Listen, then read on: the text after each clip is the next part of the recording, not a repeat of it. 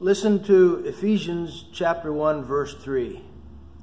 Blessed be the God and Father of our Lord Jesus Christ, who has blessed us with every spiritual blessing in the heavenly places in Christ. Wow.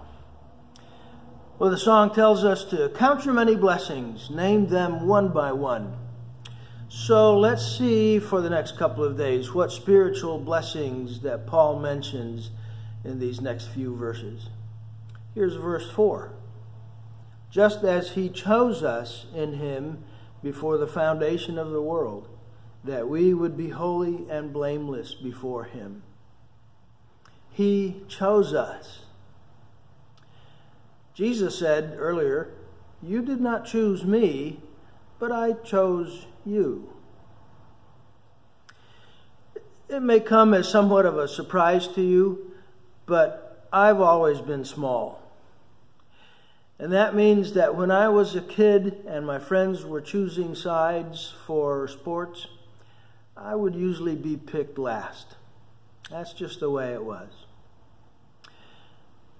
Maybe small people or people who have lived with rejection all their lives can best appreciate what it means to be chosen.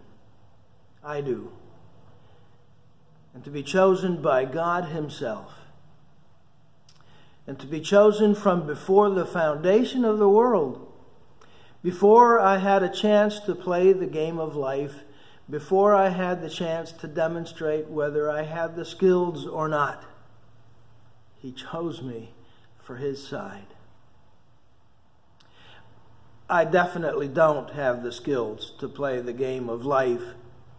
Certainly not in holiness and blamelessness that verse 4 speaks about. So it's a really, really good thing that he chose me first. I hope he doesn't regret the choice he made. Verse 5. He predestined us according to adoption as sons through Jesus Christ to himself, according to the kind intention of his will.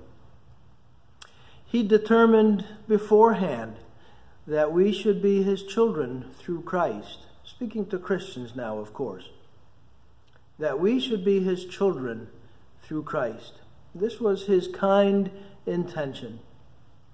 Verse 11 says that we were predestined according to his purpose, who works all things after the counsel of his will. Think of it. The kind God, whose purpose it was to speak the universe into being, also spoke life and adoption into the lives of his children. Amazing grace. How sweet the sound. And we've just started here on the list of blessings that we are to count. Let's keep counting our blessings tomorrow, shall we? See you then.